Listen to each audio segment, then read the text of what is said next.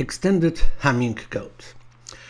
Generally, error control capability of any linear code can be improved by adding an overall parity check bit at the end of the code word.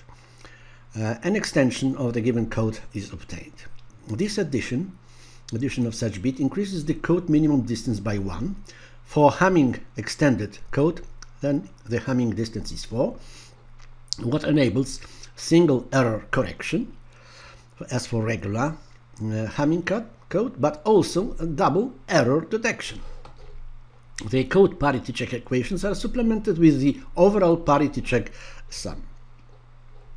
Then the parity check matrix can be of the extended code can be obtained by adding at the right side of the regular Hamming code matrix all 0 column, and then by that way original code parity check equations remain unchanged, and then by adding at the bottom, the last row, all 1 row. This corresponds to overall parity check. Then we have 4 parity check bits. P sub 4 is the last bit of the code word. This is this equation, parity check equation, overall parity check equation. In this table we have code words of a regular code 7.4, and in the last column we have a parity check bit added to these words.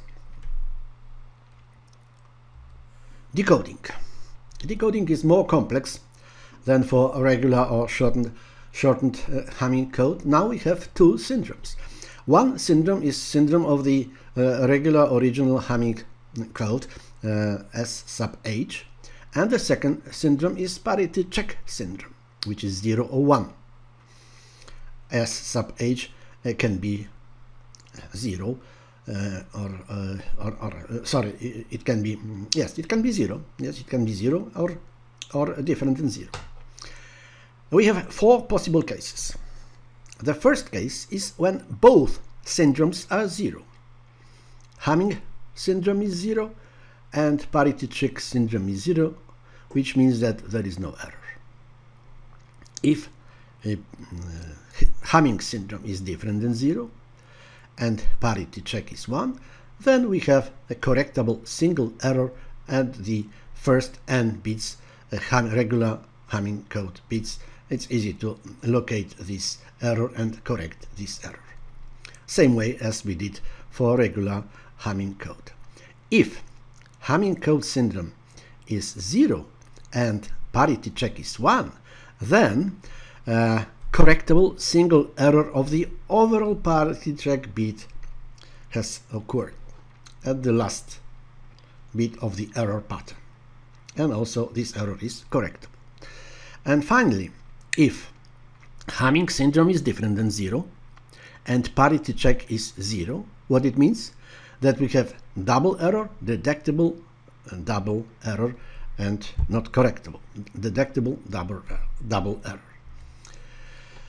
Here we have 5 exemplary transmissions, 1 transmission per each case. In this column we have a transmission corresponding to error at the Hamming code position. We have a syndrome 1, 0, 0, which corresponds to error at the first bit, and this error can be corrected. This column is no error, 0 error Hamming syndrome, and 0 parity check syndrome, 0 error pattern, no need to correct. In this column we have 0 Hamming syndrome and 1 overall parity check syndrome. What it means? That our error is at the last bit, and this is correctable error. And finally, the last column here, we have Hamming syndrome different than 0 and overall parity check bit 0, which means that we have a double fault, detectable but not correctable. Cyclic codes is the next screencast.